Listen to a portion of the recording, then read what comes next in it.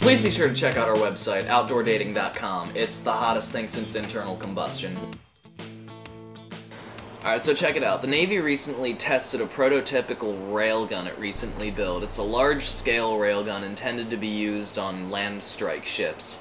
For those of you who don't know what a railgun is, it's a gun, a weapon that instead of using gunpowder or any other kind of chemical percussion, uses electromagnetic propulsion to shoot the projectile out of the barrel at an insanely high velocity. The muzzle velocity of this recently tested weapon is at Mach 7, and its impact velocity is Mach 5.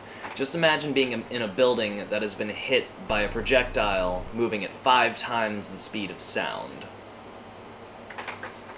The main advantage of such a weapon system is that it would in fact render conventional shells obsolete.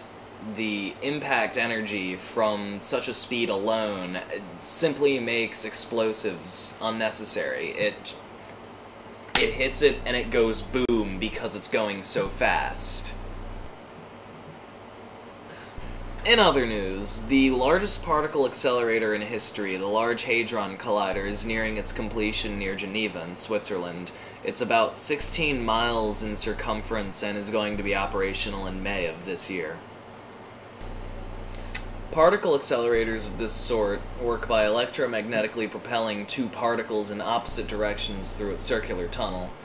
The collision of these particles releases other particles and energy, which gives scientists an opportunity to examine theories regarding the functionality of subquantum reaction. The safety concerns, while overwhelmingly slim, do point to two potential doomsday scenarios. The first being the accidental synthesis of what are called micro-black holes, which could accumulate and consume the Earth. The second involves accidental synthesis of particles known as strangelets, which could trigger an uncontrollable fusion process which would consume and convert every atomic nucleus on the planet.